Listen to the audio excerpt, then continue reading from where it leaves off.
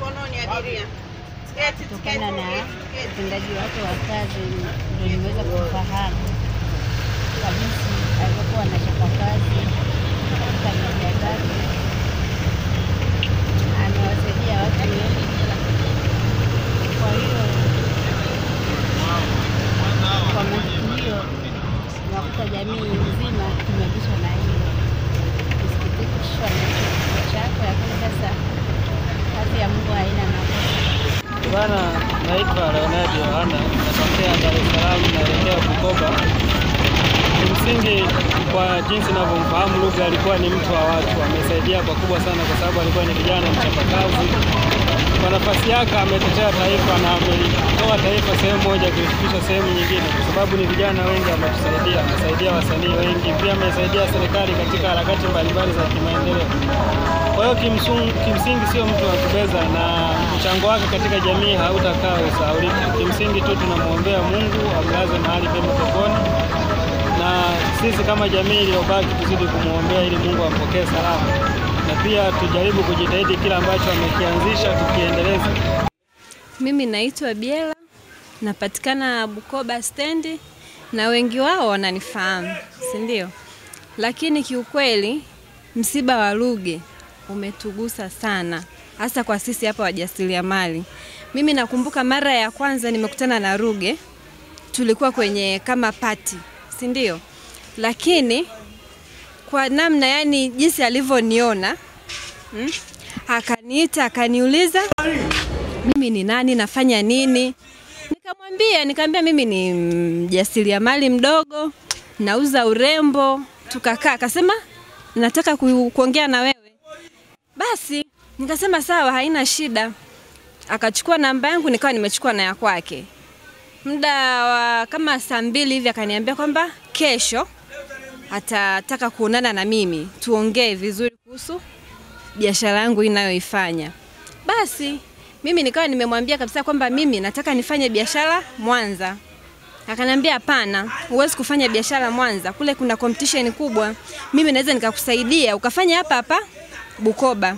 Tena kwa maeneo yao ya stendi ni mazuri sana. Basi tukaongea pale,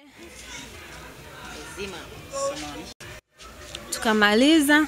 Akaniambia kwamba niendelee na hiyo biashara yangu ya urembo, lakini anataka nimpe watu 5 wafanya biashara hao wanaodeal na urembo ambao wanajulikana, kwa sababu yeye ni anaweza kuwapata, si ndio? Ili niweze kuongea nao, nipate access na mimi nikutane nao. Basi nikaambia sawa. Akaniambia kesho nitumie kwenye message. Kama hautoweza kunitumia message unitumie kwenye email yangu.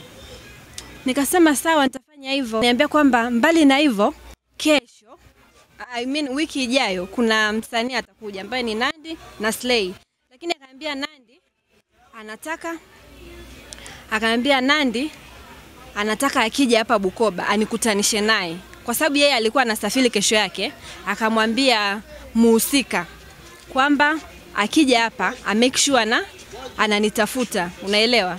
Basi kwa hiyo alivyokuja hapa na kweli wakanitafuta yeye na Slay, tukaongea, na nia yake kubwa ilikuwa ni kunipromote, hamna kingine zaidi. Lakini yeye alikuwa ni mtu ambaye alikuwa anapenda maendeleo, hasa kwa sisi vijana. Alikuwa anapenda sana kuona vijana wanapata mwamko wa kufanya biashara, wa kufanya hata mambo mengine ambayo yanaleta maendeleo. Kiukweli mimi sikuamini. Kwanza nilivyosikia tu sikuamini. Nilijua kabisa kwamba hamna, hiki kitu hakiwezekani. Lakini baada ya muda ikabidi ni accept kwamba huyu mtu tayari ameshapoteza maisha, lakini imenitouch kwa sababu ni mtu ambaye nilikuwa nategemea kabisa kwamba huyu mtu atakuja kunisaidia katika stage nyingine. Kifo chake, habari za kifo chake ulizisikia kupitia nini? Mimi nilikuwa ninaangalia Instagram. Ghafla nikaona mtu ametuma ile post ya Magufuli, tweet ile aliyoandika kwamba Ruge amefariki. Basi ndo hapo nilipopata taarifa. Shikamoo bibi. Marhaba. Tuko hapa Bukoba mjini stendi na kikubwa kilichotuleta hapa ni kuhusiana na masuala ya msiba wa Ruge Mtaba. Hii marehemu namzungumzia kama kijana mtu mwema mzuri. Mimi kumfahamu kwangu nilimfahamu mwaka nimeisha sahau, lakini wakati wa fiesta ilipokuja huku Bukoba alikuja hapa akaongea na mkurugenzi, basi mbaya ameshakuwa marehemu ndugu wangu, akatupa tenda ya kwenda kuuza pombe uwanjani. Baadaye na wasanii wake walikuwa wamesikia nyumbani kwake, tukaenda tukawahudumia. Mimi naitwa Irene, naishi huku Bukoba. Mara ya kwanza namuona Ruge ilikuwa ni fiesta ya 2016. Alikuja pale, nilikuwa mhasibu wa Josia. So like akawa amekuja na wasanii, that was my first time namuona. Lakini pengine kuna mwenye ile shule Josia, watoto wake walikuwa wanapata ubatizo. Kwa hiyo alikuwa amemwinvite Ruge na dada zake wakina Kemi. Tukawa tumemeet yani kwenye nyumbani kwake. So like hiyo 2016 nilipataga ajali. And alivyoniona nilikuwa na gongo by then. Akanambia okay, boss wangu akawa amemweleza my story yani mpaka napata ajali. So it was like yani alikuwa ameguswa na the whole story about it. Baadaye akanambia I need to talk to you yani outside hapa. So akawa amechukua namba yangu na mimi nikawa nimechukua namba yake. Kuna siku akanipigia, nikaenda na dada yangu kwake pale Kiziru. Tukaenda kwake kumiti, ilikuwa jioni. Tukawa tuna have yani evening tea. Ndio akawa anasema story yako imenigusa sana. I want to make something big out of it. Kwanza akanambia yani umesomea nini? Nikawa nimemwambia nimesomea economics. Kwa hiyo akanambia can you do accounts? Nikamwambia yes. Akasema nataka utafute chuo chochote ambacho you can do tallies, something connected to accounting lakini using tallies, sijui kitu kama hicho. Akasema nitagharamikia mimi everything about it na laptop, kwa hiyo yani cover out the costs zote then utanambia.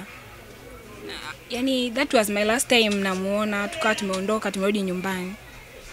Tumefika, tulikuwa tuna have a chat like every day. So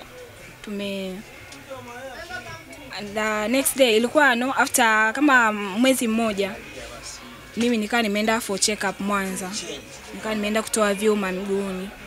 So nikamwambia sasa hivi haiwezekani kwa sababu yani babangu akawa ameniambia niwe nimesubiri ku recover ndio nije ni apply. Ni apply hicho kitu. Yeah, ndo yani that's all about him.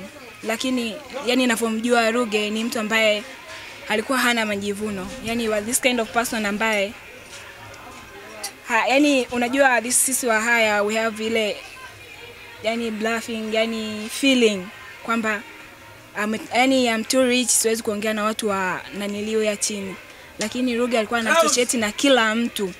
Hajarishi ni mtu gani, hajarishi ni mtu wa aina gani. Yeye alikuwa ana feel free kuongea na mtu na kuona the good side after someone. Yani hata kama you have negative, yani kila mtu labda anakuongea negative about you, lakini yeye ni mtu ambaye he could make something positive out of that. Yeah.